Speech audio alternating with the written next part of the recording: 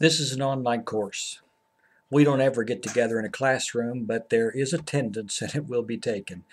This particular course requires you to be online in the class, having logged on 4 days out of every 7. This is not a course you can do all day Saturday and get everything done. 4 days out of every week.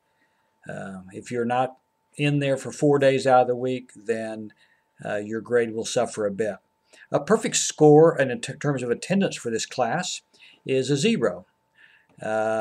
If you were absent some days, you were not there, you were there only 3 out of the 7 days, then there will be a minus score in terms of your attendance.